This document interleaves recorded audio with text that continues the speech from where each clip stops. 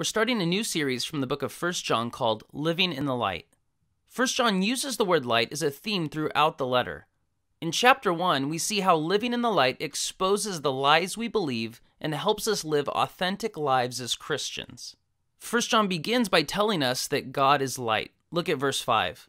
This is the message we heard from Jesus and now declare to you. God is light, and there is no darkness in him at all.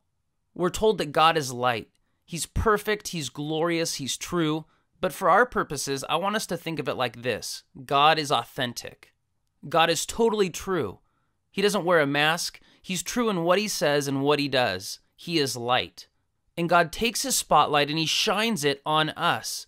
And as he does so, he exposes the darkness in our lives, our thoughts, our attitudes, and our actions. He exposes the lies we believe. Now, there's many lies that we believe, but John focuses on two of them.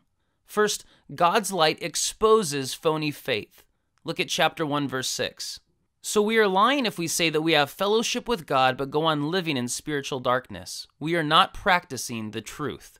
These are people who say, I believe in Jesus, but it doesn't matter how I live. Maybe they actually say that or they just think it. That their actions don't really matter. They can just say they believe in Jesus and that's good enough. But that's phony faith. Authentic faith involves two things. The right information and the right attitude. We talk about this in Foundations, but the right information are the basics about Jesus.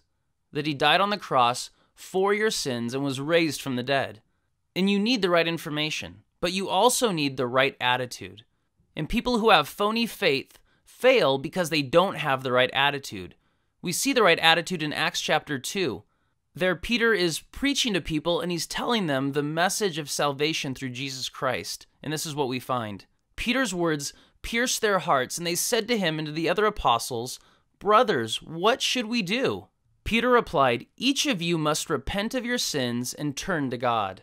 You'll notice their attitude. They said, What should we do, Peter? Tell us and we'll do it. And what's Peter's response? They need to repent.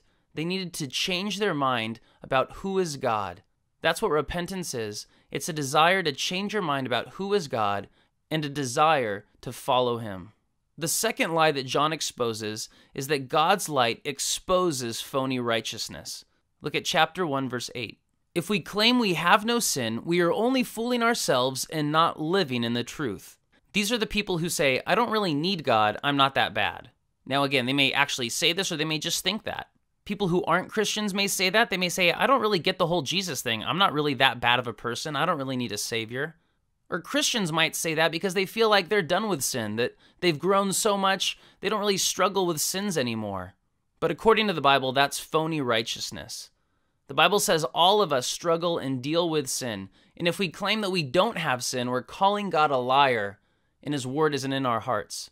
And so what we need is authentic righteousness. And authentic righteousness comes through confession. Look at chapter 1, verse 9.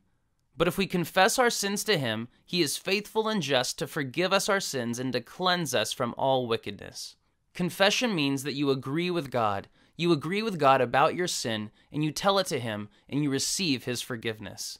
And when you take part in confession, you no longer have a phony righteousness or a phony faith, but authentic faith, authentic righteousness. You are truly living in the light.